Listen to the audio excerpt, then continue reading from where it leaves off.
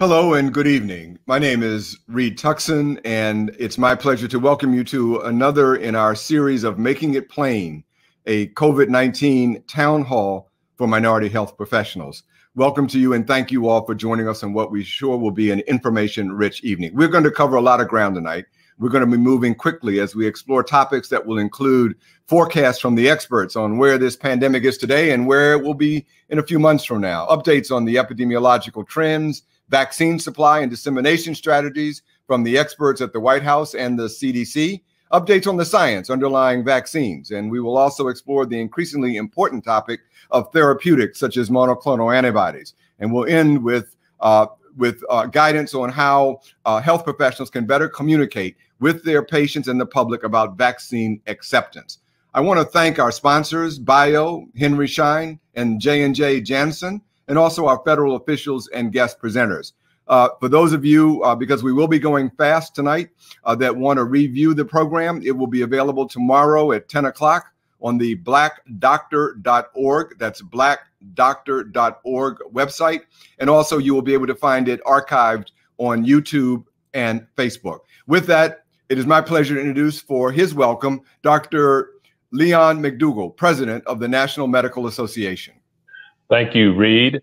I'd just like to start things off by acknowledging the Black Coalition Against COVID members, the Consortium for Black Medical Schools, Howard, Meharry, Charles R. Drew, and also Morehouse. In addition, the National Medical Association, the National Black Nurses Association, the Montague Cobb Inmate Health Institute, and the National Urban League, along with BlackDoctor.org.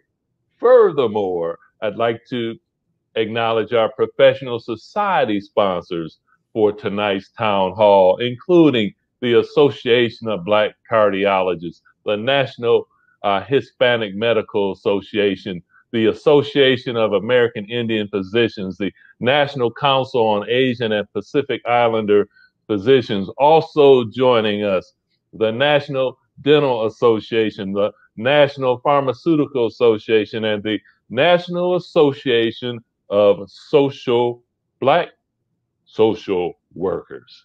Well, thank you very much, Dr. McDougall, for that, and also for a special welcome. Given the what's happening in the American society today, we are pleased that Dr. Winston Wong, Chair and Acting CEO of the National Council of Asian and Pacific Islander Physicians, is with us. Dr. Wong.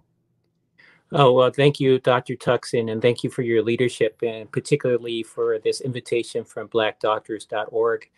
It is certainly a difficult time across our nation. The events in Atlanta have precipitated a reckoning with regards to the issues facing Asian Pacific Islanders and Native Hawaiians across our country. I wanted just to express my thanks to all of the audience with regards to being in the front lines, caring for all of our communities, particularly communities of color. Also wanted to just share with you that if you go to our website and ncapit.org, you'll find a statement that we issued last week, signed by 222 public health and clinical leaders across the API diaspora in the United States, highlighting some of the issues that I think we'll hear about later today. One is with regards to the impact of COVID-19 on our particular communities, a story that has not well been told. The fact that many of our healthcare professionals are actually disproportionately dying from COVID-19. For example, 30% of the nursing deaths among COVID-19 victims in California were of Filipino descent. Also in Arkansas, that there's a 4-county region that is dominated by deaths of Marshallese. These are issues that haven't been really covered by the press, and I hope that we'll be able to cover it during the course of this next hour or so. I also just wanted to express that as healthcare professionals, side by side with you, caring for communities, Asian Pacific Islander healthcare professionals have been victims of assaults and confrontations with regards to our ancestry, which is really a double whammy with regards to not only how COVID-19 is affecting our community, but the discrimination that we face just as individuals in this society, and for Asian Pacific Islanders in terms of being part of the fabric of the United States and being fully accepted. So I think these issues are so critical, not only for the API community, but for all the communities that are vulnerable, that are confronting COVID-19 and all its devastation. So thank you for inviting me and providing some introductory remarks. I've been reached out to by a number of individuals, including the organizations that are part of tonight's presentation. It's been very meaningful, and it's a testimony to our unity in terms of confronting this pandemic. So thank you.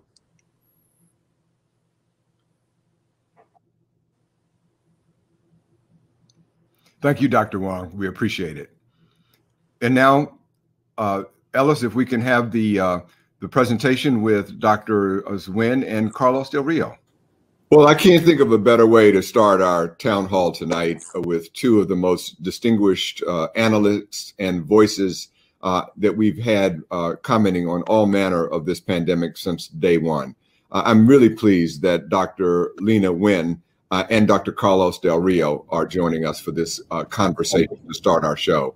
Dr. Nguyen is a visiting professor, distinguished fellow at the Fitzhugh Mullen Institute of Health Workforce Equity. She's a former commissioner of health for the city of Baltimore and a regular contributing analyst on our major media outlets. Dr. Carlos Del Rio, the Hubert Professor and Chair of the Department of Global Health at the Rollins School of Public Health, a professor of medicine in the Division of Infectious Diseases at Emory University School of Medicine, and a principal investigator and co-director of the Emory Center for AIDS Research and co-PI of the Emory CDC HIV Clinical Trials Unit. Let me start with you, Dr. Nguyen, and give us a picture of what is the data saying about the epidemiological status of where we are. Are we in a good place, or are we headed to a dangerous place? Well, first of all, thank you for inviting me to be on, and thank you for the wonderful work that you're doing every day, Reed, and everyone else who is part of this conversation as well. Certainly Dr. Del Rio, who I have so much respect for as a colleague too. As we have been saying throughout the pandemic, where we go from here depends on us. And I believe that we're at a crossroads of sorts. On the one hand, we are seeing vaccines rolled out at record speed. Now we're at between 2 to 3 million vaccinations done per day here in the US, which is really incredible. And just the fact that we have 3 safe and highly effective vaccines already is really incredible in and of itself. But at the same time, we also have more contagious variants, some of which are variants of concern that may render the vaccines that we have less effective.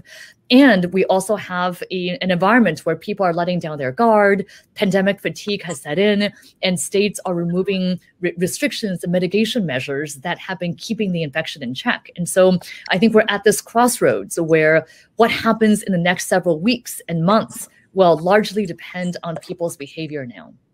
That's very helpful. And Dr. Del Rio, your comments as well. And as you make your general comments, something that Dr. Nguyen mentioned about the variants perhaps being having a profound effect on some of our current vaccines. I know you've been doing some research in that area at Emory.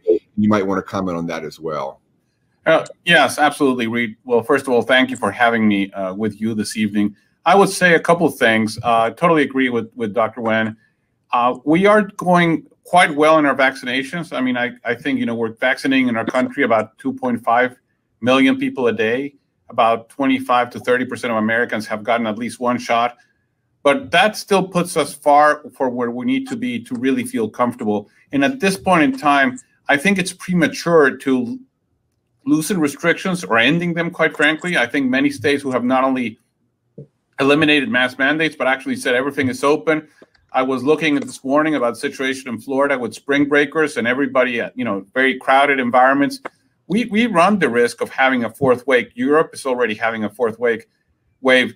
I think it's time for us to take this seriously because we're so close to the end. I mean, I like sports analogies, and we're in the 7th inning. Let's win this game. There's not much left to be done if we do it correctly.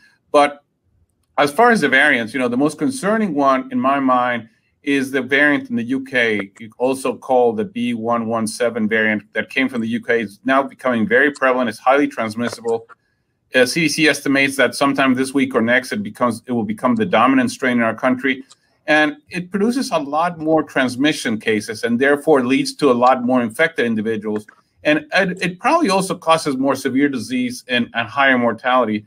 So we don't want that strain to spread. And the way you prevent viruses from spreading is by stopping transmission. Vaccination, masking, socially distancing, avoiding crowding environments. That's what we need to do for a couple more months. It is time to hang on just a little bit longer. Let's get through the summer. Let's get everybody vaccinated. We'll be in a very different place. But as Dr. Wen said, it's up to us. Great. And by the way, on that, in terms of the research that you've been doing at Emory there on some of the effects of the vaccine and whether or not vaccines are leaving us with enough of antibodies that are countering the impact of some of the variants. Any comments on that work? Well, you know, it looks like the currently available vaccines, Pfizer, Moderna, and J&J, the Janssen vaccine, are effective against the B117 variant, the one we've been talking about. But they're not as effective against the South African variant, also called the B1351 variant. And that is what is also concerning, because that variant has already been identified in New York and Florida. We have it here as well in Georgia. And if that variant becomes spreading, the vaccine is simply not as effective against that variant. So overall, vaccines are currently good for the variants we have. They may not be as good for subsequent variants we will have more prominent in our country. Again, stopping transmission is the key to ending the variants. Dr. Wen, you have been following, I think, the work on one of the new vaccines, the AstraZeneca vaccine, and I wonder what your thoughts are. Are you optimistic that this will be another element in our portfolio, or are there some concerns? Well, there has just been very good news released about the AstraZeneca trial here in the US, that it appears that this vaccine is 79% effective at preventing symptomatic disease. It looks like it's 100% effective at preventing severe enough disease to cause hospitalization and death. And I think also very important is that there were no substantial safety signals that occurred in the US study, especially after the concerns that arose in the UK and in Europe around maybe some rare cases of blood clots. And so I do think that this vaccine is very important because it's the vaccine that's been said to be the vaccine for the world, as in it is relatively inexpensive. It can be stored and transported at regular refrigerator temperatures. It's one that many countries are really depending on as part of their toolbox. So I think it's a good thing that this vaccine, that there is now good data about this vaccine here in the US. I think that there are still some issues to be resolved, in particular about this particular vaccine and variants, because there have been some studies that looked at the efficacy of this vaccine, the AstraZeneca vaccine, as it targets the variants coming out of South Africa and Brazil, the B1351 and P1. And I think that there's some concern that this vaccine may not be as efficacious against those variants. Excellent. Outstanding. Dr. Del Rio, your thoughts on that as well, please. Yes, I'm very happy to hear about the AstraZeneca results from the US study. I'm even more looking forward to seeing their regulatory package when they submit it to the FDA if they're seeking emergency use authorization, because the FDA has been very transparent in making those regulatory packages available to everybody. You can find them in the internet. And I look forward to really looking at the data and digging into the data. And again, I trust our FDA. They have very good scientists there. Also, the Vaccine and Biologicals Advisory Committee is really excellent. So at the end of the day, they'll look at the data and they'll make a recommendation. If the FDA approves this vaccine for use, I will be delighted. We will have a fourth vaccine. But globally, this is an incredibly useful vaccine, as Dr. Wen said. And again, we need to think as Americans, this is not just about vaccinating the US. This epidemic will not be over until we vaccinate everybody. We have to end it globally. So we need to be looking at vaccinating beyond the US borders. Well, as we close out our conversation with you both, that's a great segue, Dr. Del Rio, to my asking you both to leave us with a parting comment to this audience. As you know, this is an incredibly interesting audience of multicultural physicians from every part of the of minority health world, and I'm sure some of the majority physicians as well. What would you say to your colleagues, Dr. Wen, as you close out, the one message you want to leave to your professional colleagues? Well, in addition to thanking Dr. Tuxen for your wonderful work and the work that all of you do every day, I would say that here's my major concern. My major concern is that what's going to prevent us from reaching herd immunity and ending this pandemic once and for all is actually one thing here in the US, and that is vaccine hesitancy. Thanks to the work of the Biden administration, we will have enough vaccine supply. We are rapidly increasing our rate of administration of the vaccine, but I really worry about lack of confidence in the vaccine. And of course, we know that this is not a monolith. It's not that people who are vaccine hesitant all have one concern. There are many concerns. Access right now is also a major issue. And I think we need to overcome this particular issue as well and help to make vaccination the easy choice by bringing vaccines in time to churches, to schools, to workplaces, wherever it is that people are, so that we're solving the access and convenience issue. But overcoming distrust, overcoming skepticism, that's the work that we all have to do. And study after study shows that it's not necessarily politicians and celebrities who are going to be the most critical in affecting this change. It's all of us as the people, the providers on the ground, who are going to be making the difference. And so I commend you in advance for doing this work and look forward to working on this critical issue with you. Thank you so much. Dr. Del Rio. I would like to just reinforce that.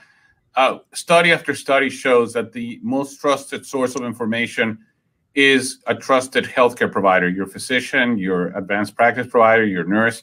So we as healthcare providers need to be not only getting vaccinated, but we also need to be promoting vaccination among our patients, among our families, among our peers, because we are trusted sources of information. And if we say get vaccinated, people will get vaccinated. So we need to become vaccine champions. We need to become vaccine advocates. This is something that we cannot let others do. We are part of that solution, and we have a very critical role as healthcare providers to increase vaccine access and vaccine uptake. It is up to us. Thank you so much to both of you. You've got our program off to a flying start. We'll talk to you soon. Take care. Thank you. And let me say to all of our colleagues, I inadvertently said that I welcome them to make a message to their physician colleagues. And of course, let me be very clear how excited we are that our colleagues from nursing, dentistry, from pharmacy, and from social work are also with us. Did not mean to leave you out of that conversation. And now it's my pleasure to engage in a conversation with members from the White House COVID response team and the Centers for Disease Control, where we will get into the issues further into epidemiology, but also into vaccine supply and the challenges and opportunities for vaccine administration as we try to get needles into arms. We're joined by Dr. Bashara Chokair, former Commissioner of Public Health for the City of Chicago and is the White House Vaccinations Coordinator. We also are joined by Dr. Cameron Webb, and a good friend of this program, as is Bashara, who currently serves as Senior Policy Advisor for Equity on the White House COVID-19 response team. Previously, Dr. Webb was an Assistant Professor of Medicine and Public Health Sciences and Director of Health Policy and Equity at the University of Virginia School of Medicine. And we're also joined by our good friend, Dr. Amanda Cohn, Chief Medical Officer for the National Center for Immunization and Respiratory Diseases at the Centers for Disease Control and Prevention. And let me start with you, Dr. Cohn. Can you please give us an update on where you see the epidemiological data telling us? What are the stats? What are the trends? Where are we headed? Sure. And good evening, everyone. And thank you so much for having me back. It's been more than a year since the WHO declared this global pandemic. And I am seeing the light at the end of the tunnel, but it's going to take all of us to get there, as Drs. Del Rio and Wen just talked about. I'm going to give a high-level overview of the epidemiology. We are in a better place than we were a couple of months ago. So over the past 9 weeks, we've had declining 7-day case averages. So we're now seeing about 53,000 cases a day. And that compares to our peak on January 11th of nearly 250,000 cases a day. So we are doing better. However, over the last couple of weeks, that rate of declining has been more steady than it was. So we're not continuing to see decreases as wide. It was only a 3% decrease this past week. And we need to keep seeing decreases to reduce transmission and give us time to get everyone vaccinated. We're now reaching 540,000 deaths nearly, and 80% of those deaths are in persons 65 years and older. And we are seeing a disproportionate number of deaths, cases, and hospitalizations in persons who are Black, Hispanic, or American Indian and Alaska Native communities. And so this remains a really critical group of communities and people to protect with vaccines. We have some sheds of good light in our vaccine data. We are, as Dr. Del Rio and Wen said, we're about 2.5 million doses a day. We have several days per week where we're reaching over 3 million doses a day. But I really want to see us reaching towards 4 million doses a day as supply increases, which my colleagues will talk about in a little bit. So over 82 million people have received 1 dose of vaccine. And so that is about 1 in 4 people, but it's about 32% of adults over the age of 18. And it's nearly 75% of persons, nearly 70% of persons 65 years of age and older have received at least 1 dose. And so that's really good news. And I can give you, there are certainly signs in our epidemiology which we are looking at really carefully, but they're very hopeful signs that we're seeing bigger declines in that older age group, 65 years of age and older, than we're seeing in other age groups, which may be attributed to vaccine. And so that's really incredible news, but we have much further to go. We know that there is a lot more work to do, particularly in communities of color. And one of the most important things we can do as vaccine eligibility expands and supply increases is to leave no person behind. So to make sure that people are continually offered vaccine who may not have been comfortable getting vaccinated when they were offered in January, or may not have access to get vaccines. We have to make sure that we can not only encourage and reduce vaccine hesitancy, but also make sure that every person has access and continued access to COVID vaccines until we can get everyone vaccinated. Well, let me turn to Dr. Webb on that very point, because you've been leading a lot of the effort for the White House on this vaccine equity challenge. How do you see that? How concerned are you? And do you see opportunities ahead? Well, I think until equity is achieved, we always have to be concerned, right? We always have to press toward that mark. And I think that what Dr. Cohn just raised is a really great way to frame it. It's those 2 pieces of making sure we can get shots in arms, which include making sure that everyone has access to these vaccines and making sure we're addressing challenges with vaccine confidence. Those are the 2 keys to making sure that we can have an equitable vaccine distribution process.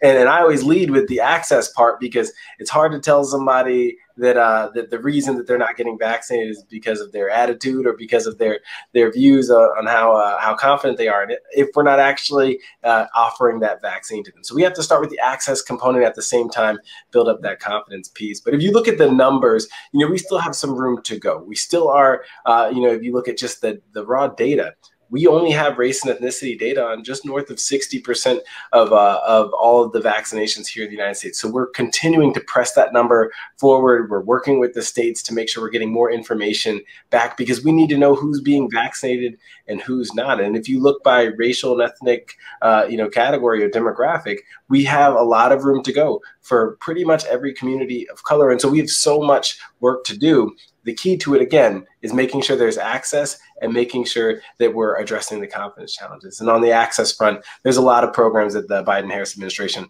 are executing. Of course, you have Dr. Shuker here as well, but between our federal community vaccination centers, our retail pharmacies program, our federally qualified health centers programs, even our mobile units, we have a lot of different mechanisms that are specifically designed to press toward equity. Before I get to Dr. Shuker, let me just ask you, would you suggest it would be useful for the audience members, these trusted health professionals, to contact their local government agencies, their local health department, and request 2 things? One, should they request that data be collected on by race and ethnicity so that we can track it? And number 2, should they be advocating for vaccine dissemination more convenient to their communities. Is this something you would endorse? Well, Dr. Tuckson, you've known me a long time, so you've known that I'm always on the side of advocacy. Certainly, as providers, health professionals across the spectrum in the interdisciplinary space, we all know that more data is going to be helpful to us, and the more we can encourage our local and state governments to be in this be a part of this process of making sure we have complete data, the better. So, but of course, providers in all of our communities, we know what we need to advocate for. You're the eyes and ears on the ground. You know where the gaps are in your communities. So not only are you, should you certainly continue to advocate locally, advocate with us at the federal level. Let us know how we can be helpful to you, because we all have to work together. And ultimately, equity, I say it all the time, they say all politics is local, but all equity work is inherently local. So we have to look at this as close to the ground as we can. Great, thank you. And Dr. Bashir, how do you think we're doing on fulfilling the president's pledge? As I remember it, that pledge is that by no later than May 1st, any adult, regardless of age, occupation, or health status, will be able to sign up to receive the vaccine. Well, thank you, Dr. Tuckson, for having me here. And it's always great to be with you, Amanda and Cam. Well, let me just start by saying that, when we got into office, the president asked us to purchase additional vaccine doses, and we purchased 200 million more doses of Moderna and Pfizer, 100 million doses of Moderna, 100 million doses of Pfizer, for a total of 600 million doses of Pfizer and Moderna. And then in February, J&J got approved, and we have 100 million doses of J&J. Then we purchased another 100 doses of J&J. And because of all of these purchases, we're going to have enough vaccine to vaccinate all adults in this country by the end of May.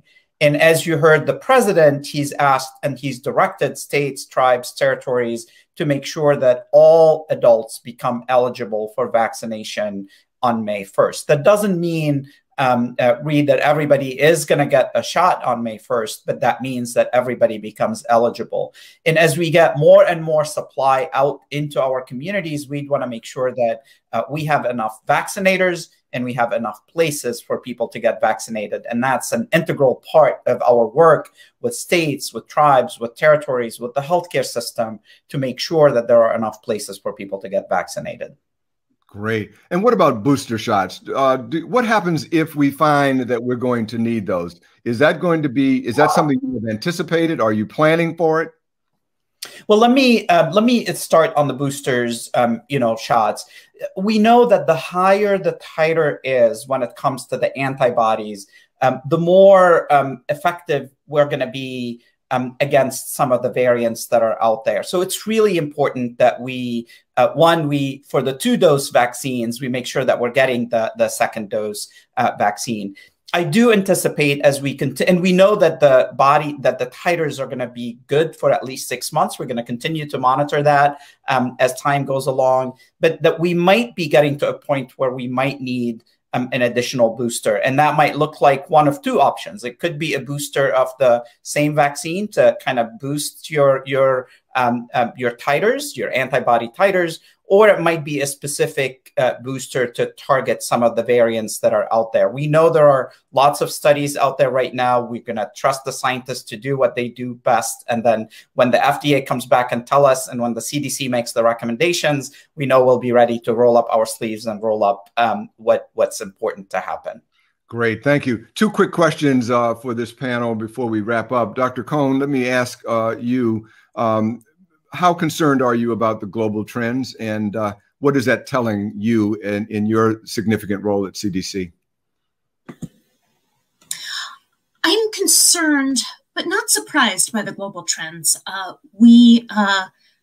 This is a virus that is just incredibly contagious, and we have to do more than anything, more mitigation than we anticipated to keep transmission low. And we have this new variant that's more transmissible and just exquisitely contageous. There will be increased travel likely over the coming weeks. We're entering summer. We have pandemic fatigue. We're already seeing news about over 1 million travelers a day. And every time people move from place to place, that gives more opportunities for different viruses to spread in different communities. So I remain concerned, but hopeful that we will get our vaccination coverage up by the beginning of the summer, if not, middle of the summer, so that people are protected against potential spread or a potential next wave. And I am really confident in both the safety and the effectiveness of these vaccines, and hopeful that it will prevent what we're seeing, starting to see in other parts of the world, come back to the U.S. Great, thank you. And very quickly, Cameron Webb, what are you, I know you've been working hard on working with community-based organizations and faith-based organizations and private doctors' offices. Do you see those three entities, the CBOs, the FBOs, and private doctors' offices, as being a key element of the overall plan? Yeah, without a doubt. I think that, it's pretty clear, and we've seen this from across the states. And part of my work, and I'd be remiss if I didn't mention Dr. Marcela Nunes-Smith, who I work really closely with, who's a senior advisor to the COVID response team and also the chair of the Health Equity Task Force, the COVID-19 Health Equity Task Force. And for both of us, we do a lot of engagement across the country. In talking to states, we hear this over and over again. Some of the greatest success they have in addressing equity challenges are through partnerships, strategic partnerships with community-based organizations and faith-based organizations, because, we say it all the time, but trusted messengers, trusted messages, safe spaces, trusted places to get vaccinated, that's a recipe for community-based organizations and faith-based organizations to have a key role. And I think our task here is to figure out exactly how all the pieces come together: federal government, states, localities, and then these organizations, but absolutely a role to play. Well, let me thank all three of you. Oh, yes, Dr. Bashar. No, I was just going to add just briefly, Dr. Tuckson, I think you've mentioned the role of physicians, and I can't stress how important the role of physicians is going to be, and providers in general, particularly when it comes to people who might not be as confident in the vaccine, or who might be curious about the vaccine, and they're maybe not ready today to go and stand up in a community vaccination center line or go to a pharmacy, but they need that conversation with their doctor. So for the audience here, I would encourage you to also engage with your local health department, your state health department, to make sure that physician and providers' practices are an integral part of the vaccination plan for your jurisdiction. So just wanted to add that as well. Oh man, listen, you could not have been better scripted, because I'm literally going to turn now to the members of each of these societies across the health professionals to say some things to you all. So while you leave the studio,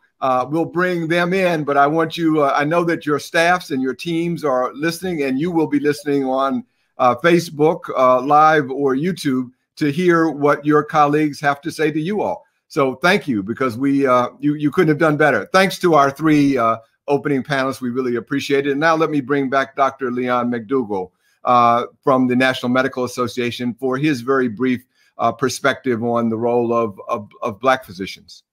Yes, very important.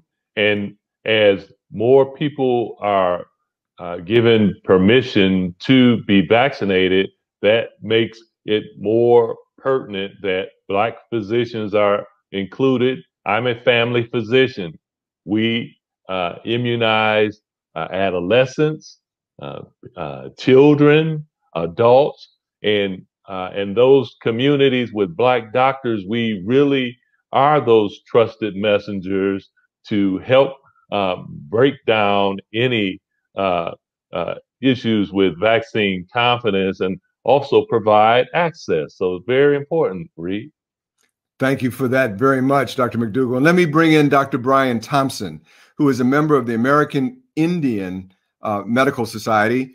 He is also a member of the AIP Policy and Legislative Committee, past member of the board, and also my friend Brian is also a practicing obstetrician gynecologist and a professor of OBGYN at Upstate Medical University. And by the way, Brian, the appropriate name is the Association of American Indian Physicians. And of course, I know that better and shouldn't have messed it up. Well, thank you again, Sagoli Scano, and thank you again from this opportunity from the land of the Haudenosaunee, upstate New York. One of the world's original and oldest democracies in the world. And thank you again, Dr. Tuckson and BlackDoctor.org for allowing the opportunity of Native voice to the table, and we really deeply appreciate it. And also welcome from the Association of American Indian Physicians, voice of Native physicians across the United States. COVID-19 has affected the Native community just like every other community of color. Unfortunately, about 1 in 475 Native Americans have died of COVID in the United States. And we have high rates of mortality, high rates of incidence. But one of the fortunate things that we do have is a higher rate of vaccine acceptance. The Urban Indian Health Institute has performed a study where they looked at the incidence of Native Americans across the United States accepting vaccine.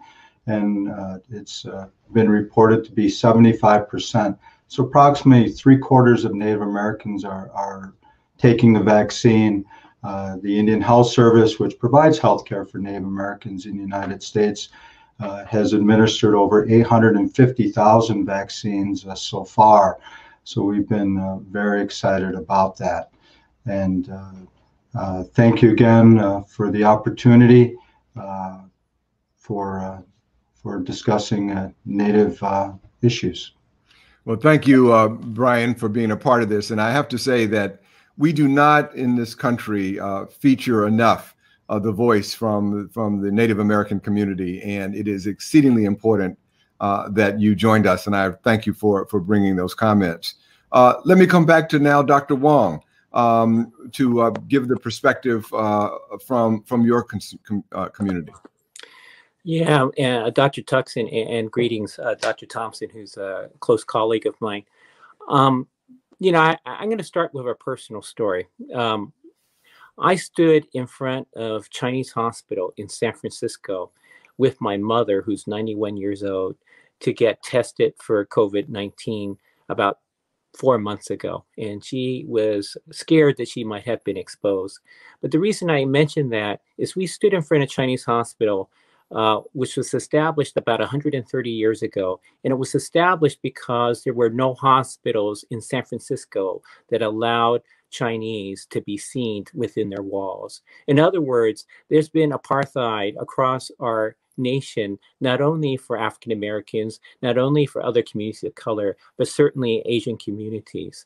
So we see that pattern again with regards to where we are with regards to vaccination and testing in the current pandemic. Not that we have blatant apartheid, but I think that the walls that we have with regards to really access for people who do not speak English, who do not live in the mainstream of the United States in terms of being white collar workers, are very vulnerable to not having the access that Dr. Wen had mentioned. For example, you know, much has been said about Dodger Stadium. Dodger Stadium is a site where thousands of people are projected and targeted to get vaccinated. Well, about half a mile, 3/4 of a mile away from Dodger Stadium is Los Angeles Chinatown. And I really wonder how much of the Chinatown residents in that community just walk over to Dodger Stadium, which is queued up with hundreds of cars to get vaccinated. I don't think that really happens. And I don't think many of the speakers and the practitioners in Dodger Stadium speak Cantonese, Toisan, Mandarin, etc. I know from words from the community health centers in Oakland, Chinatown, when they set up a vaccination clinic in a senior housing complex, their uptake is remarkable. They're able to vaccinate hundreds of people over the course of a few hours in a small setting in a community-based senior housing project. My point being, and I think it was said earlier, is that we really need to embrace the unique aspects of our communities, Asian Pacific Islander and Native Hawaiian, obviously, in terms of really having people who speak their language, who understand their questions, provide security, and now in the face of anti-Asian hate, to provide a safe haven where people feel that they can even venture outside of their homes and get vaccinated. So those are some of the salient points. And certainly with regards to the events over the last several months, and most acutely in Atlanta, people are afraid in our community. And I think we need to be able to safeguard their opportunity to just go out and tend to their health, much less the chores of daily living. Thank you so much, Winston. Really appreciate it. And thanks again. And now let me turn to Dr. Nareda Correa, Associate Professor of Obstetrics, Gynecology, and Women's Health, Family, and Social Medicine at the Albert Einstein College of Medicine and Chairwoman of the Board of the National Hispanic Medical Association. Dr. Correa. Hello, thank you very much for inviting us. It's my pleasure to be here representing National Hispanic Medical Association. We at the National Hispanic Medical Association are very, very concerned about our communities of color, especially African American and Latinos, who have been very disproportionately affected by this pandemic. Not only are they getting the disease, but they're also dying at greater rates than are represented in their community. We at NHMA have started a vaccine for all campaign with partnering with CDC and other agencies to see if we can increase the acceptance of the vaccine, because to our surprise, many of the African American and Latino, even health workers, have just declined to take the vaccine. And, you know, although we can understand that hesitancy because of our history, it's very important for our communities to know that they can be vaccinated. The other thing is facilitating the ability to get a vaccine. If you don't have computer competency, or if you have, as someone mentioned before, language problems and don't understand what's being said, it's going to be difficult or impossible. So we're encouraging our young people. We represent physicians all across the United States, that young people get involved in helping the elderly and those who do not have competency. We're also very concerned about our immigrant populations and the fact that at the border, there are people that are not only being exposed, but also not having access to any kind of care or attention. We're encouraging the vaccination. That's the main thing. We are fresh. We just had our national conference last week, and we are fresh and energized to tackle this battle, and very sad that COVID-19 had to happen and that we have been shut down and not be able to be in person. So thank you for having us represented here, and I'll open to questions. Well, listen, thank you so much, Dr. Gray. We really appreciate your involvement. And now I'll turn to another panel of others of our health professional colleagues. And our first panel can go ahead and exit the broadcast studio to allow others space to get in. And I'm happy to invite Dr. Martha Dawson, President of the National Black Nurses Association, for her comments and perspective. Good afternoon, Dr. Reed. It's great to be here again with you all. I think what we're seeing as nurses is that we've been educated now ever since back in the summer. And so finally we get the vaccine, and we're experiencing difficulty in getting the vaccine into the Black communities. So for example, here in the Birmingham area, where we have a large historical Black high school, Parker High School, where many of the African Americans from Alabama that went into medical school graduated from that school. When it came time to actually start vaccine, providing the vaccine to that community, we had educated them. They were ready to take the vaccine. They started lining up at 4 a.m. and they only sent them 100 vials of the vaccine. And so all of the work that we were doing to encourage them to come out, we almost undid that in one day. I would love to report that that was just one single incident, but then it happened again. And so we are trying to work with those here at the state level to say that we are indeed ready. As African-American nurses, Hispanic nurses, we're working together with them. We're working together with the Filipino nurses. So we're saying we're ready to go into and to provide the vaccine. We're educating. The local chapter has been on the radio every Saturday since January the 2nd, educating and encouraging people to come out and take this vaccine. We've been holding webinars. So we're ready to do this. Now, in other locations within the country, because we're in 34 different states plus DC, the story is a little different when I go out and talk to someone out in California. One of my chapters out there last week, the nurses have to give 1,000 vaccines, and they already have scheduled for the next 3 weeks to repeat that. So in terms of partnering with our physicians and partnering with the health departments and other, we're ready to do that. And we do believe from what we're seeing is that we have people that are ready to take the vaccine. I don't think at this time our hesitancy is any worse than what we see in other population, including the majority white population. But if you don't have the vaccine, we cannot continue to say that a person is hesitant. Good. Get us the vaccine and let us work with them. Thank you so much, Martha. We really appreciate those comments.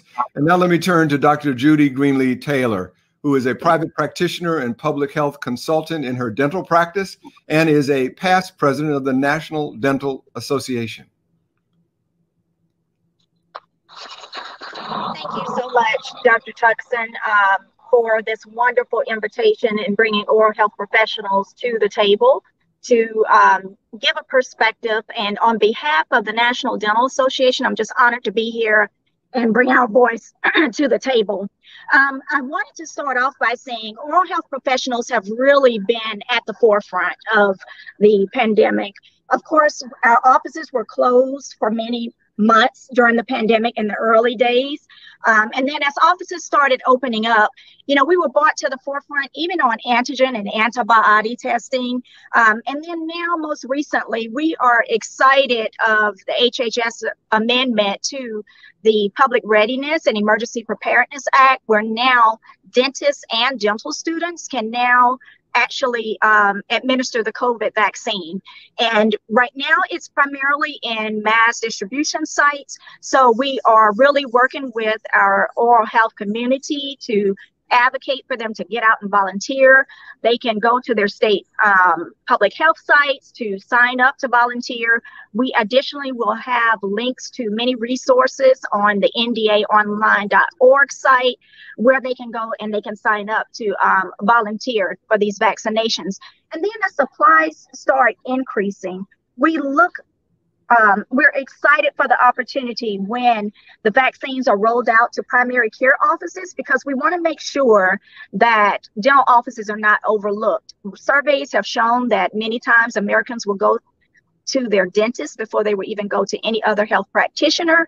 So this poses a great opportunity. And what better practitioner has the requisite knowledge of giving injections than oral health providers. So we're happy to be at the table to aid in that.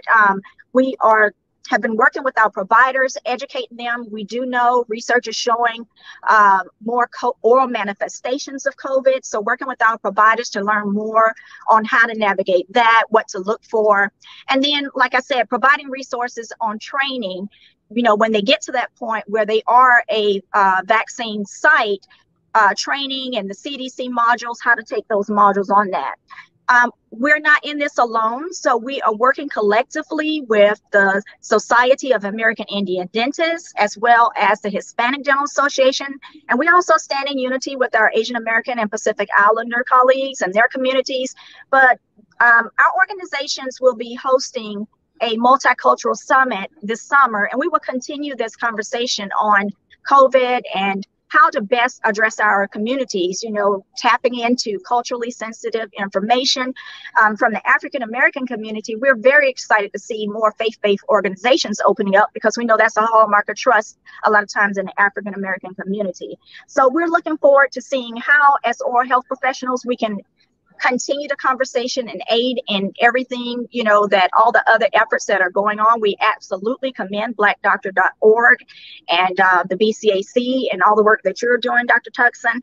And, you know, as we work with the organizations on this panel, the agencies and organizations, we invite them to be included in the conversation as we talk about this more from an oral health professional standpoint. So we invite them to participate with our summit as well. And then on every federal, state, local level, it's vital to include oral health professionals on those task force, on those committees, because they bring a great perspective. We've been at the forefront of infectious disease and environmental issues since the beginning. So, it's important to include them at the table on these committees and these task force. Well, I'm so glad we included you, and this is great. So thank you for being with us. Sometimes we don't remember, or many of the people in the policy leadership positions don't realize how often and how important the role of private physicians' offices and private dentist offices are in vaccinating. But we have with us today for a few words Anne-Marie Gothard, who serves on the corporate board of the National Dental Association and also works at Henry Schein as a vice president of global and corporate media relations. Anne-Marie. Hi, good evening. Thank you so much for inviting us to be join this important conversation you're having tonight in today's town hall. Just want to share a little bit that, Henry Schein supports a broad array of providers in many settings, many of whom are frontline office-based and community health providers, as you know, serve in community health centers, independent practices, urgent care centers, and in the government. We're here with you today because this is at the core of what we do. We're one of the nation's largest distributors of flu vaccines, and we serve more than 1 million healthcare providers, and over 600,000 of them are our primary channel for vaccinations. Being close to this critical part of the healthcare infrastructure has really given us some insights into public health needs. And one of the things that we've learned over the many years in which we've been working is that healthcare has far to go before we reach the goal of health equity. And there may be no single solution to this issue, but our experience has really taught us that we can't get there unless we engage the community, we invest in creating cultural competency through the healthcare chain, and we support diverse professionals. And as you mentioned, that's why I'm so pleased to be part of the NDA's corporate board. We have been partnering closely with the Black Coalition Against COVID for several months now, thinking about how we can all come together to strengthen equitable access to the COVID-19 vaccine. As shared this evening, primary care physicians are a vital resource to the COVID vaccination effort because of the high level of trust that you enjoy among your patients, your understanding of their health history and personal circumstances, as well as your personal presence in every community across the country, and that's what's so vitally important. We've made substantial progress in vaccinations, and we applaud what the administration's focus on health equity, but as discussed tonight, we recognize that there is a lag in vaccination rates, and we're continuing to see this, particularly in communities of color, in rural communities, and among the elderly and the disabled. In this context, I just want to add one last thing, is that we think it's important to really strengthen this and make sure that we really are in close partnership with community-based, faith-based organizations, and that they have the dedicated resources that they need, especially so they can reach the communities and the people that rely on them. So thank you for allowing us to be part of the conversation and to continue this partnership. I'm so glad you got to make that last point, Anne-Marie, because it is vital that we have that connectivity between our office-based health professionals and our community-based organizations. I think this is going to be key as we make partnerships to be able to provide the vaccinations on site where people live, convenient to them. I think Winston Wong was really eloquent about this point with his example of the Dodger Stadium. So thank you so much, Anne-Marie, for joining and making that point. And now to close out this panel, I'm really pleased that Dr. Lakeisha Butler, who is the immediate past president of the National Pharmaceutical Association and a clinical professor of pharmacy practice, director of diversity, equity, and inclusion at Southern Illinois University in Edwardsville. Dr. Butler. Yes, good evening, everyone, and certainly thank you for having me. It is my pleasure to represent pharmacists in the National Pharmaceutical Association. I just wanted to give you a little bit of information about the National Pharmaceutical Association. We are dedicated to representing the views and ideas of minority pharmacists on critical issues affecting healthcare and pharmacy, but we're also representing and promoting racial and health equity. And so as it relates to the COVID-19 vaccine, there's a couple of words that come to mind. Oftentimes, pharmacists are that forgotten link to the important immunization ecosystem. And so a couple of words come to mind when I think about pharmacists. We are accessible. 9 out of 10 Americans live near a pharmacy, which creates significant accessibility. And this accessibility has forged trusting relationships. And so we are trusted in the communities that we serve, also yielding us as one of the most honest and trusted healthcare professionals. And that trust is very valuable when addressing vaccine hesitancy. Most pharmacists are trained, so we are trained vaccinators, including pharmacy support staff, and also just recently with the updated PrEP Act, our retired pharmacists are able to provide vaccinations, therefore further increasing our accessibility. And we are quite knowledgeable and experienced in the area of vaccinations. Our major community pharmacies have been a part of the current COVID-19 vaccination plans. But as Dr. Dawson mentioned, we're providing education to our communities, and they are crossing over to actually want to get vaccinated, but they are not being able to get the vaccine because of, once again, access. That's been a recurring theme that we've heard tonight. So the access and the way that we can certainly play a part is making sure that pharmacies, because we are around and we are usually oftentimes, very, very much so the individuals that patients come to before they may even go to their physician, or just if they are in the meantime waiting to get in to see their physician. And so because of that accessibility and increasing the access of the vaccines within our pharmacies, and not just focusing in on the major community pharmacies, but also your independent pharmacies that are oftentimes located in under-resourced areas and not receiving the vaccine.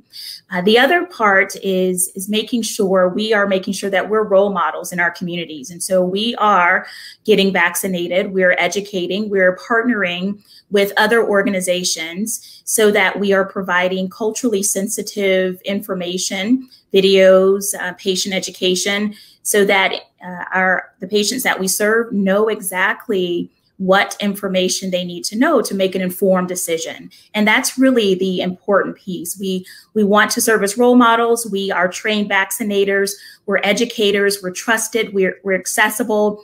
And so we are a critical piece in this immunization distribution of the COVID-19 vaccine. And so I just really appreciate you including us. We certainly want to continue to be a part of the conversation. We want to continue to be a part of the efforts as it relates to getting folks vaccinated. The other piece is we're able to vaccinate kids, so from the age of 3 to 18. And so right now I know we're vaccinating adults, but when the time comes, we're also able to vaccinate kids. So thank you so much for including us tonight. And thanks for rounding out this comprehensive healthcare team perspective. We appreciate it very much, Dr. Butler. And now we turn more towards the science and clinical medicine part of our program as we get into the perspectives on the science of vaccines and what's going on with therapeutics.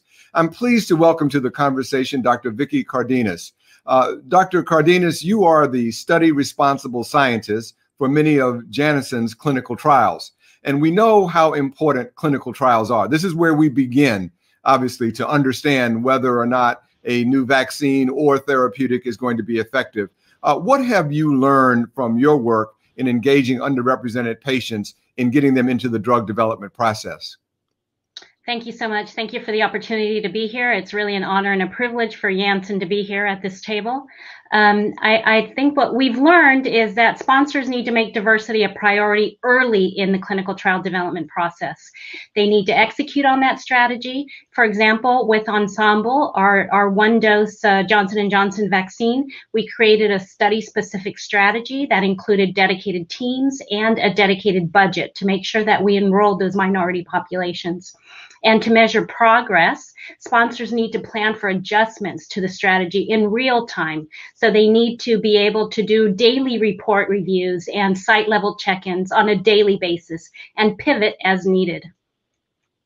And what do you suggest that the members of this audience can do to be helpful or more helpful in getting folks enrolled in clinical trials because they have an important role to play, I think. Absolutely. I think those of us of color have an inherent responsibility to our communities to become involved in research-seeking opportunities, to become PIs, to identify opportunities for our patients. And also we have the responsibility to partner with sponsors to shape the future of clinical trials by ensuring that they're more diverse, they're more inclusive, and they're more equitable. Thank you so much. And now I'm happy to bring in to the conversation Dr. Janet Woodcock. Dr. Woodcock's work is work that I have followed for many years with a great deal of respect. You are now the acting commissioner of Food and Drugs since January 20th of 21. Before that, and very apropos to this conversation, you served as the director of the FDA Center for Drug Evaluation and Research, where you oversaw the center's work in what is now considered by everyone the world's gold standard for drug approval and safety. From your perspective, how concerned are you about the adequacy of clinical trials enrollment in people of color? And has that been a hindrance in the work that you do? Well, it's been a hindrance in the sense that we still aren't where we need to be. Thank you very much for inviting me here, because this is really one of my passions. And I believe that this pandemic and the realizations about this issue that have arisen really provide an opportunity. When I was at the Center for Drugs, I started the Snapshots program. And there we publish for every new drug that gets on the market, novel drug, the demographics of the pivotal trials. So we can see who was enrolled. And in fact, there has been significant progress from before in enrolling women and minorities into the clinical trials. But you know, these trials still don't look like America, and we aren't reaching all the places we need to reach. So what I think we can do now, which is a tremendous opportunity, is really reach out into the community and support PIs and researchers, as was just said, in the community. That's what we need to do. We can't expect people to come to major medical centers. We can't expect them to leave their ordinary providers. So we have to set up research support out there in the community. You know, FDA has done everything we have been able to do. We've started an initiative on diversity of clinical trials. In November, we issued a guidance on how to get good diversity in clinical trials and better enrollment, and more representative enrollment, and so forth. But these are all sort of the passive ways. The active way is really to reach out and support the people who are on this webinar, okay, and so to be able to participate in clinical research and enroll your patients at your site into the clinical research enterprise. And I think that's the way that we're truly going to be represented. This will require more resources to be put into those sites, because they don't have the resources that other sites have ordinarily, but it will be worth it, because it will provide us with enrollees who look like America. Well, this is a very welcome set of comments, Dr. Woodcock, because I will tell you that the Black Coalition Against COVID and our partners, particularly in the academic environment for minority academic centers, is going to be knocking on the door for better collaboration. And I think with the Biden-Harris administration in place now, I think that there will be an even more receptive ear. So what you had to say falls on very welcome ears from me. That's great. I want to switch now to talk about vaccines, and I cannot think of a better person than to bring into the conversation with our other two guests is Dr. Barney Graham, who is the Deputy Director for Vaccine Research Center at NIAID at NIH. He's also the Chief of the Viral Pathogenesis Lab. I have to tell the audience that Dr. Graham is an unknown face to many of you, but he is absolutely one of the true heroes of this pandemic response. It was on January 6th when he mobilized a scientific army to get the coronavirus sequence out of Wuhan, China, and rushed to structure it and to produce a vaccine based on his earlier work with MERS COV. And so this is a story, and whenever people ask us, and I would urge all of my colleagues listening, when people are always asking us, how did you do it so fast? How did you do it so fast? In large measure, it was done so fast because of the leadership and the foresight of Dr. Barney Graham. And so I'm happy to welcome you to the show. And could you, Dr. Graham, tell us a little bit about the lessons that you have learned from being able to mobilize as swiftly as you did? And what are we going to need to be able to do to make sure we will be able to mobilize as swiftly in the future? Thank you, Reed, for the opportunity to be here and for those kind words. I'm glad to answer this question. It's the first question I get almost every time is, how did we go so fast? This was started around the 10th of January based on the sequences that were released from China. And within 10 months, we had an answer that the vaccine was working. And that was done through every stage of evaluation in animals and people without skipping any steps. And it was done largely because of all the funding that was put into this process to do a lot of things in parallel, including manufacturing. We were able to start so fast because of the prior work we had done with Moderna on proving that their mRNA vaccines worked against the MERS coronavirus. We knew how to design the MERS coronavirus based on our work from respiratory syncytial virus several years before that, and we knew how to find those answers based on our 20 years of work on HIV vaccine development at the Vaccine Research Center. So this indeed has been a long process, and it's not just been me, it's been a lot of other people. My research fellow in my lab, Dr. Kizzmekia Corbett, I've known her since high school, but she's been back in my lab again after PhD since 2014, and her project on the coronavirus to understand its structure, to understand how to stabilize the protein in the right shape and map the antibody binding sites and then do all the studies with RNA is what helped set us up in this position to respond in this way. And so there is a big story behind the speed, and we hope that this can be a paradigm changing type of thing for future efforts. Do you have enough money, by the way, just to be sure, to make sure that we are prepared for the future? We are very fortunate and blessed at the Vaccine Research Center, which is an intramural program on the NIH campus in the institute run by Dr. Tony Fauci. And we have a very generous budget, and it is a federally funded lab. We don't have to write grants. So we do the work that we think is important for public health, and we are well funded to do that. Thank you so much. Dr. Woodcock, can you talk to us about the approval process? Again, Dr. Graham has done a great job of saying that how we were able to go as quickly as we were to creating vaccines. Tell us a little bit about how competent and safe our approval process is. Well, although all this was very fast, there weren't corners cut.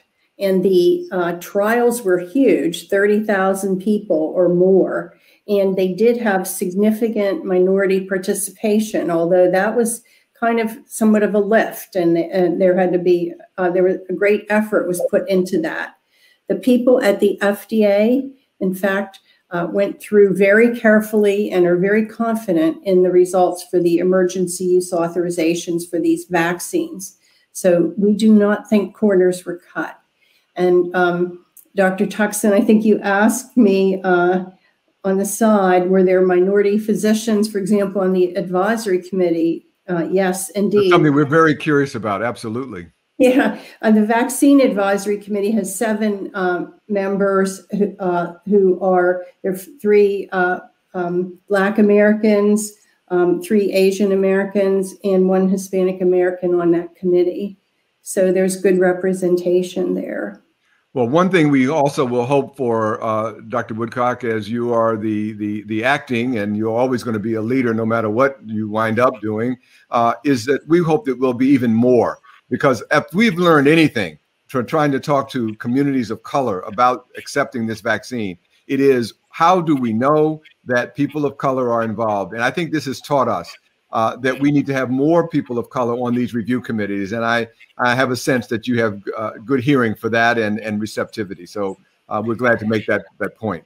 Well, you're singing my song. I mean, I think we need to get out more into the communities and have those community providers participating in the research so that they can be voices. We participated. We did some of this research. We contributed in addition to having people. The FDA, the agency itself, is quite diverse population of people from all over the world. But I think people listen best, as it's already been said on this call, to the folks they know, the people they interact with, the people they trust every day. Well, thank you very much. And let me turn, Dr. Graham, to you, an area that I know you are particularly passionate about, and that's the therapeutics, and particularly in monoclonal antibody. Let's talk a little bit about what those agents are and what they do and how they should be used. Okay, yes, thank you. One of the fortunate byproducts of the new technologies that allow us to make vaccines and understand things at the atomic level, knowing the structure of these proteins, is we can make proteins that can be used to discover new antibodies, as we did with Abcelera, and it's the antibody 555 that Lilly helped develop. So, but the bamlanivimab antibody, there's other antibodies on the market as well, but these antibodies, because of these new technologies, one of that byproduct is discovery.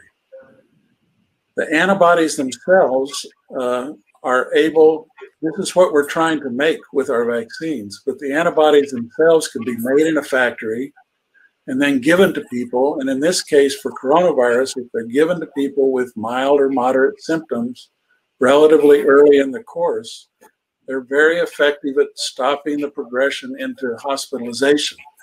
So these antibodies have been approved for emergency use in people over 65 and in people over 12 with risk factors that would make them more susceptible to severe disease.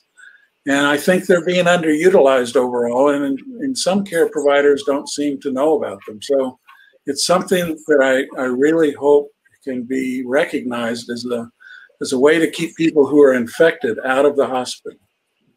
Thank you. As we bring Dr. Ernesto Oveda Orta into the conversation, I will say to you, Dr. Graham, that this was one of the explicit purposes of this town hall tonight, was to really shine a very bright light on the underuse of these therapeutics. It is so important that our clinicians know about it and can talk about it. And so to that extent, Ernesto, you are the infectious disease lead in the medical affairs group at Regeneron. And so you've got an antibody cocktail that you are leading the development of. Can you talk a bit about that, please? Yes, thank you so much. And I'm really privileged to be here speaking with you today and representing the hundreds of scientists that have really made a huge impact in society and health with this monoclonal antibody combination. I have to say, before I start describing the monoclonal antibodies, that there is a lag period. There is a delay in between the moment you get in contact with the virus and the moment in which your immune response is capable of mounting an appropriate immune response. Is that period that puts you the more at risk, and is the period in which our monoclonal antibody combination have the most effect. The early you are diagnosed and treated, the better. So our antibodies are called casirivimab and imdevimab, and they are two monoclonal antibodies that recognize two independent and non-competing epitopes on the receptor binding domain of the SARS-CoV-2 spike protein, thus blocking not only the infectivity, but through the fusion, blocking the fusion and the entrance of the virus to the host cells.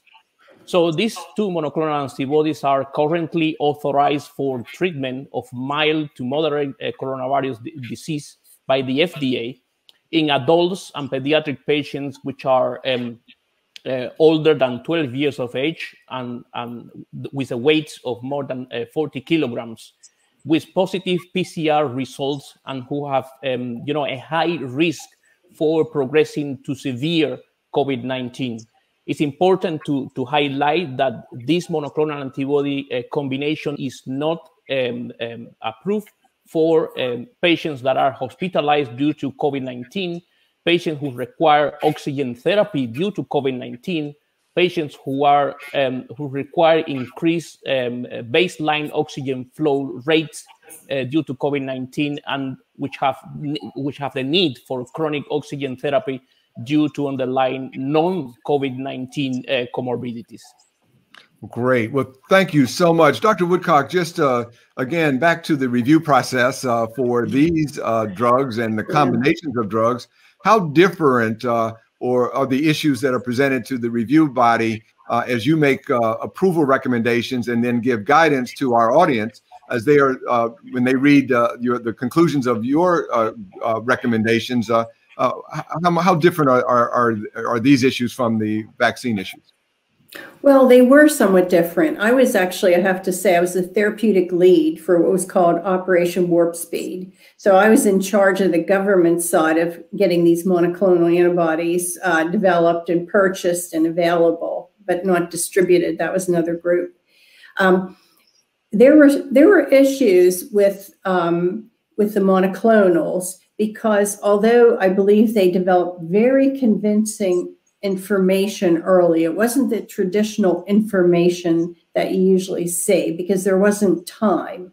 So it was shown with several of the monoclonals, they decreased viral load in the patient and outpatients, they shortened symptoms, and there were only a few hospitalizations, but they were mainly in the placebo group, okay? And that happened several times. So the FDA felt put together all that information, along with the fact that they weren't that toxic. They had very few side effects other than infusion reactions. The FDA went ahead and did emergency use authorizations. But one of the issues with the slow uptake was that a lot of groups were still waiting for that randomized controlled trial, with clinical endpoints.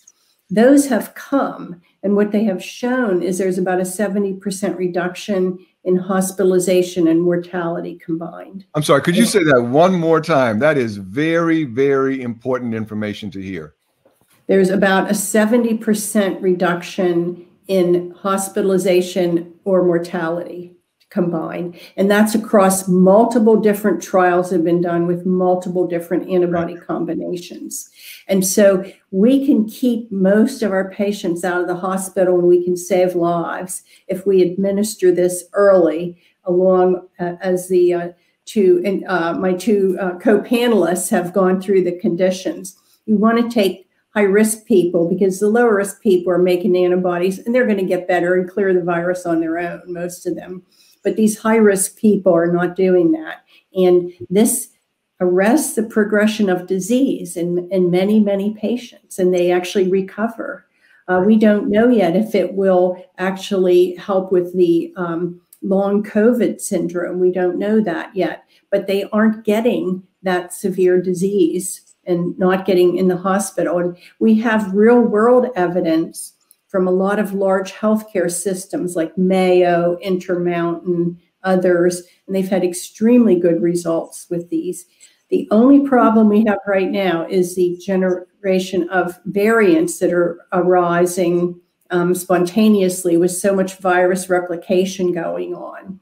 And in some cases, these variants are not so susceptible to a monoclonal. The Regeneron monoclonal looks like it covers all the variants in the United States right now. So, but we have to keep an eye on that. So we've put out, and along with HHS, we've put out a lot of information about how to handle variants. It should be familiar to providers because it's much like antimicrobial resistance. You need to use the agent that the organisms in your area are susceptible to. Basically, yeah. Thank you so much, Dr. Woodcock. I appreciate it. Let me quickly bring in Dr. Brian Anderson, who is the Chief Digital Health Physician at the prestigious company called MITRE. a consulting not-for-profit that works in the public interest across federal, state, and local governments, as well as with industry and academia. Dr. Anderson, give you some thoughts around, as you are a strategic thinker, about what's going on, why it's not these efforts, these therapeutics are not being used as often as they should be, and what can we be doing to get the right people to these therapies at the right time? Well, thanks for having me here, Reed. I think, just to echo what Dr. Woodcock just shared, and I've had the pleasure of working with her and her team in Operation Warp Speed for some time now. One of the challenges has really been identifying the right populations and getting the therapies to them at the right time. And so monoclonals is a great example where, from my perspective, it is a underutilized therapy. As Dr. Woodcock mentioned, and I think really a point to drive home here tonight, monoclonals have the ability to save lives in a pretty profound way, reducing hospitalization and mortality rates ranging between 70 and 80%. And so, that being said, there's a lot of wonderful effort that are great examples and stories to share. And one example at MITRE, in partnership with Operation Warp Speed and the federal government, is a coalition of private industry leaders, the White House COVID response team, through a coalition called The Fight Is In Us. The goal of that broad coalition, which is a group of blood plasma donation centers, is to support the equitable collection and distribution of convalescent plasma, as well as supporting more broadly antibody-derived therapies like monoclonal antibodies and vaccines. I think it's important to mention that fundamental to an effort like this, that where it pulls together private industry, government, local communities, and tribes working towards that equitable distribution and equitable utilization, is getting the message out from the trusted healthcare professionals, from the trusted local community leaders. The most impactful work that we've done at MITRE in partnership with the federal government has always been working with the trusted voices, the trusted faces, and that trusted message that follows science.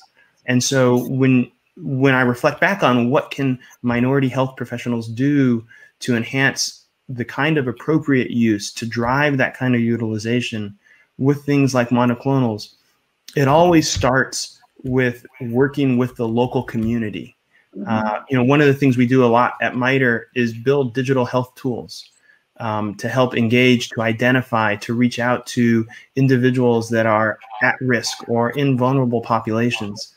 The most important key to all of that, though, is working with healthcare providers to understand how to engage the community where they're at. As Winston was sharing, being able to speak their language, engaging with pastors, engaging with elders in the communities or tribes. These are all really important steps that we as healthcare professionals, dentists, nurses, social workers, doctors, should be taking.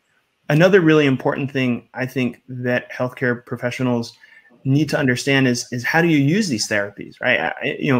Going to medical school and training in residency and in practice, you don't necessarily train as a primary care physician on how to refer or prescribe an infusion for monoclonals, or where to recommend a patient to go for donation for plasma. But these are really important things that healthcare professionals need to be aware of right now, and need to understand how do you refer your patients that may be part of those vulnerable populations to know where to go to get a monoclonal infusion, to understand if they qualify for one, and to understand, a lot of the questions around, well, who's going to pay for this? And are there prior authorizations or things like that? And so there are a number of resources that healthcare professionals can go to. combatcovid.hhs.gov is one. thefightisinus.org is another. So I think check out your resources, get educated, and get the message out. I'm so glad you made it that clear. And I think that we've really got to understand it is very difficult for physicians and other health professionals around this country to know where to go to even send their patient to get these therapies. It is also clear that patients don't know, families don't know. And so I'm really calling upon all of my colleagues listening in on this town hall. This needs to be something we make a high priority for our personal and our society agendas, our society's, professional society's agenda, because again, the disparities in this are just as bad, if not worse, than the disparities we're seeing across the board. Well, I want to thank our panelists extremely much. Dr. Graham, thank you. Dr. Woodcock, Dr. Oveda Orta, and Dr. Anderson, you have really helped us to shine a bright light on an important issue. Thank you so much for joining us, and you all have a great evening. Thank you. Thank you. Thank you. And now for our last panel, we want to turn to the issue of how do we as health professionals do a better job of communicating this important set of agenda items, whether it is enrollment in clinical trials, whether it is vaccine acceptance, whether it is availability of monoclonal antibodies. How do we talk with our patients and do it in a better way? I'm very pleased to welcome Dr. Alicio Perez-Stabal. Alicio is a good friend to all of us. We know him well, and we respect him highly as the director of the National Institute on Minority Health and Health Disparities at the National Institutes of Health. He has also been a professor of medicine and chief of the Division of General Internal Medicine at UCSF. Hey, Alicio, thanks a lot for taking the time to join us today. And you got to take yourself off mute, and then we'll be able to enjoy your comments about what it is that we can do better as we talk to our patients. Thank you very much, Reed. Inevitably, that happens every time, right? Somebody does that, doesn't take yourself off mute. But it's a real honor to be here with you today and all of you out there. Great. So what are your thoughts about, and what have you, as you are learning from your research and your just engagement out there when speaking to patients, what is it that we can be doing a better job to be able to talk to our patients and address the misinformation about COVID-19, which is overwhelmingly prevalent? I think the first thing as clinicians is to really check yourself, check the jargon at the door, really speak plainly, directly to the facts, to the science that's available. Let the patient, let the people ask you their questions. They frequently sound completely out of it. Or are they putting a chip in me to monitor me? Or can I get COVID from the vaccine? Because they have heard all this misinformation about COVID, like many other things, in social media, on the radio, or their friends, or somebody told somebody and told them. I think the important thing is for us to listen carefully to their concerns, address their concerns directly with facts and with authority as a clinician, also caring and trusting messenger that we all know how to do from our training and our experience. Are you, from your position at NIH, and you are one of the world's great experts on research in healthcare disparities and diversity, can we expect an augmentation of the research portfolio out of your office at NIH around these issues of understanding in different ethnic cultures how to better communicate? Absolutely. And in fact, we've already launched into that. At the NIH, we have launched a large program to promote testing in underserved populations. We call RADx-UP, or Rapid Acceleration to Diagnostics for Underserved Populations. This was a $500 million allocation from Congress. We're partnering with National Institute on Aging and the Office of the Director. My colleagues, we've funded 69 studies already in 33 states and the territory of Puerto Rico. And we plan to have a second phase coming up later this year. We're trying to learn how we can do better testing and evaluation in our communities so that we can decrease and eliminate these disparities that have really been incredible. The kind of disparity we've seen from COVID is really unparalleled in almost any other acute or chronic condition that we know. And because it happens so quickly, and so many people have died, it really has put this in the forefront. We've had other activities. There's the Community Engaged Alliance Against COVID-19, partnering with the National Heart, Lung, Blood Institute and supported by the National Institute on Allergy and Infectious Disease, as well as the Office of the Director. We've launched a campaign to really address directly the misinformation, utilize you and other colleagues and other partners as trusted messengers, initially for participating in clinical trials and misinformation, and now pivoting towards uptake of the vaccine. One other question, so what about the role that these societies that are watching you today, and you've got the entire portfolio of all of the elements that are part of your office, how can they be more more effectively engaged with you and your office at NIH? Well, I'm a general internist, so it resonates with me, even though I'm not practicing medicine right now. You're so critical in this issue.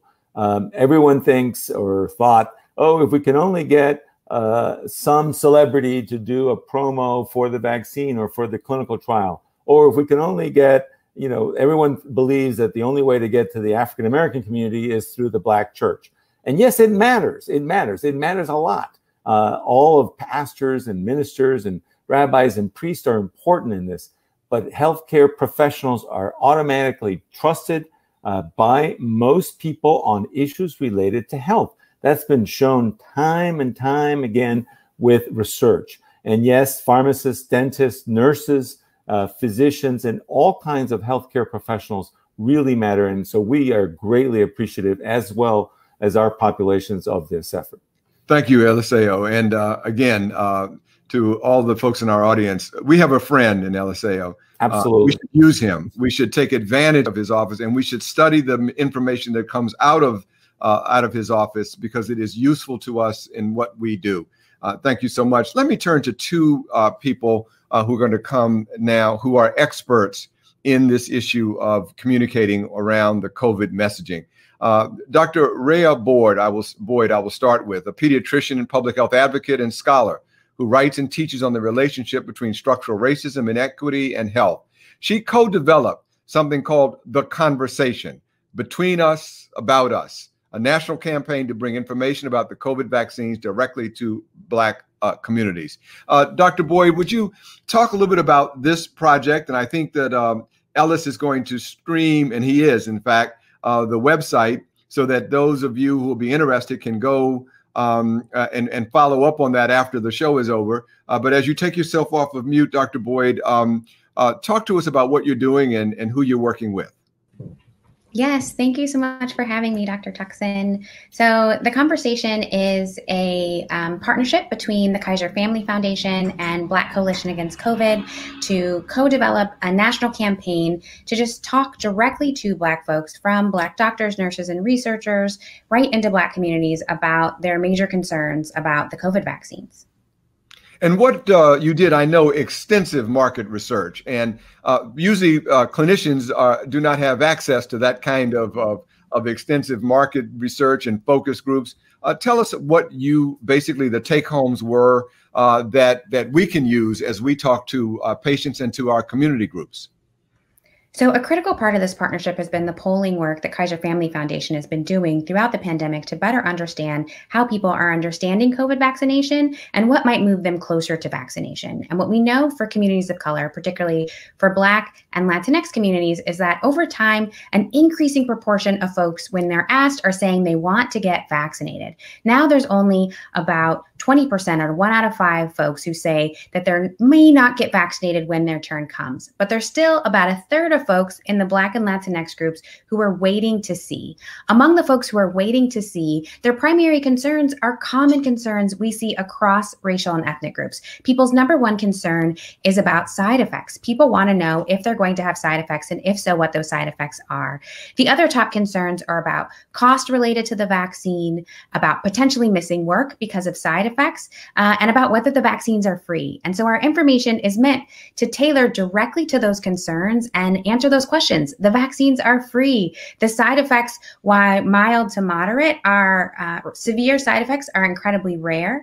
And that if folks are concerned about missing work, the Johnson & Johnson platform might be a great vaccine for you because there are less associated side effects. So we have answers to all of these questions on our website, www.betweenusaboutus.org.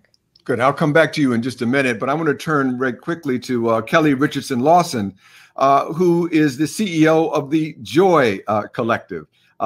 Kelly, you are an Emmy award-winning creative visionary and entrepreneurial business leader with more than 25 years of leadership experience in television, entertainment, marketing, consumer packaged goods, book publishing, and technology. Your company has also been producing some incredible video and internet content. Give us a sense of what you have learned through the course of your market testing. And by the way, we are putting that website across the scrolling so people can go to that as well after the show. Well, first of all, thank you so much for the opportunity to be here, Dr. Tuckson, with you and all these esteemed guests. It's my honor to be with you this evening. What we've learned with our work with the Ad Council and COVID Collaborative is that with what we're doing around their campaign, which is really called It's Up to You, we've learned it's important to first and foremost acknowledge the Black community and the distrust that we have for good reason. And we want to make sure that we are acknowledging the top concerns and the key questions, and then ensuring that we're helping our community get answers to those concerns. The creative that we've developed underneath that Halo campaign called It's Up to You is really focused on the Black community in three big areas. One, starting with empathy and understanding, saying that we understand that you have issues or you have questions, you have concerns, and you may have hesitancy, again, for good reason. Second, we wanted to create a campaign that was really authentic to what our community is missing most and those moments that we missed most. And I heard a gentleman speak earlier about the faith-based community. We know how critical it is for our community to get back to going to church in person. And so we've created a campaign around those moments that we miss most. And then finally, we wanted to make sure that we created a campaign that was not at all focused on pointing fingers or adding any sort of incremental burden to us, but really grounded in empathy, grounded in understanding of what matters most to our community, and then just real talk. And so that is the campaign that we've created. Let's go over those points one by one very briefly again. I think they're very important. So if I heard you correctly, number one, it had to do with empathy as a place to start. I think you also said something about it's okay to ask questions. Can you review those again, please?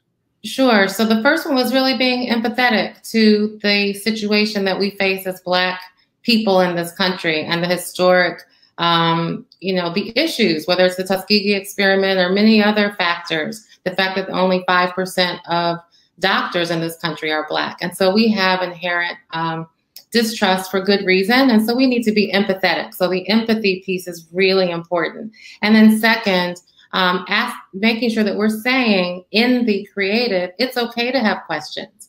We have answers for you. And so here's where you can get the answers. Another thing I mentioned is just being authentic to what are those moments that matter most to us, uniquely to us, whether it's going to an HBCU and whether it's pledging. We have a spot where you see, men pledging, and those things are not happening now.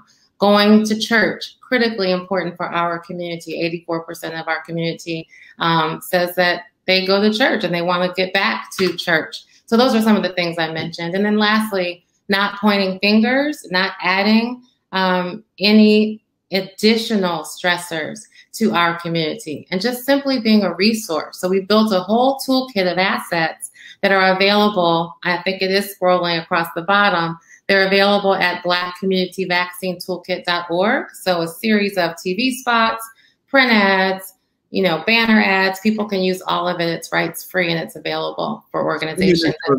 Again, everybody in the audience, if you need video content that is compelling, well produced, easy to use, connecting with internet resources and social media resources, you have a kind of a complete toolkit that you can get through the work of the Joy Collective. But let me go back also to Dr. Boyd, because you also have, I think, a pretty complete package of information as well. And so as you reflect also, Dr. Boyd, on and give us a sense of what we will find on your site, are there any other the messages that you have found to be useful that will augment the ones that Kelly Richardson Lawson just gave us?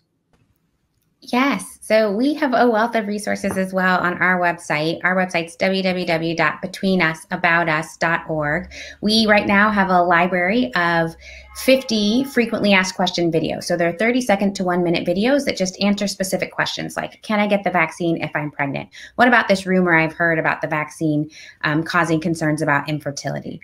We answer all of those questions from experts on our site. And so folks can just scroll through. We also have a YouTube page at Kaiser Family Foundation's Greater Than COVID YouTube page. So if you just Google the conversation between us about us, you can also go to our YouTube page and go down a healthy rabbit hole of videos that answer all of the questions folks have. But the main messages that we're hearing from Kaiser's data that people really want to hear that will move them from deciding not to get vaccinated to deciding to get vaccinated are two things. One, people want to hear that the vaccines are effective. They want us to share the numbers around effectiveness, and that's really important. And the second is people want to know that when they get the vaccine, that they're protected. And so we are rolling out new videos that are answering those questions around efficacy and effectiveness and protection so that people can be sure that when they get these vaccines, they are protected from COVID as a result.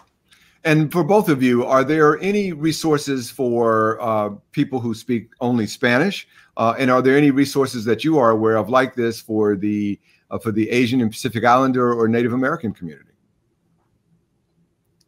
Our first series of videos were featuring Black healthcare providers, and our first series of videos are in English, but we are now rolling out videos in Spanish that will launch in May. So right at the time where all Americans become eligible to receive a COVID vaccine, we will also have all of the information available in Spanish featuring Latinx and Afro-Latinx healthcare workers as well. So check back at betweenusaboutus.org in a month or two, and we will also have resources available in Spanish. Right.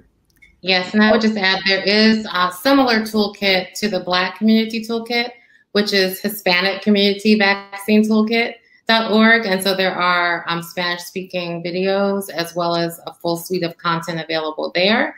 And then lastly, I just want to say, and to Dr. Boyd, love the creative that you've done, phenomenal with Dr. Tuckson and the Kaiser Family Foundation. Just want to give a shout out to you on that. It's beautiful. And then lastly, just say there's a wealth of answers as well. I mean, there's clearly the point here is there's content and available answers to questions. So there's a website called getvaccineanswers.org that the Ad Council on COVID Collaborative have put together that also has a wealth of answers to very common questions. So I just want to mention that as well. I really appreciate that. And both of these projects we're co-partnering through the BCAC, and we think you're both just terrific. And I hope that you will also take back to the people that you work with who provided the resources to let them know that you were on a show that had Asian and Pacific Islander health professionals and Native American health professionals, and they're kind of going, where's mine? And so let's make sure we can do that. We are ready. Absolutely.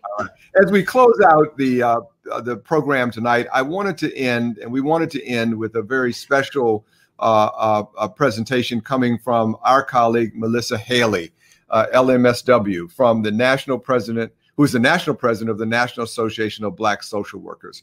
And what I want to make sure that we all appreciate, and what pains me and does not get covered nearly enough in the media, is the suffering and the pain that so many people are going through as they experience the social determinants of disease, insults that coexist and exacerbate this pandemic. And I think our social workers are being so heroic and sheroic as they do their work that we wanted to end our show with a special word and comments from Melissa Haley, the national president of the National Association of Black Social Workers. And we may have you on mute still, I think. Let's make sure. Okay, let's try again. Hold on a second. Ellis, are we challenged here? And Melissa, let's try one more time because we do want to hear from you. Okay, let's see. Ellis is not on his end. And so let's see, Melissa, maybe if you turn your mic on and then off and on again, maybe we will be able to get you.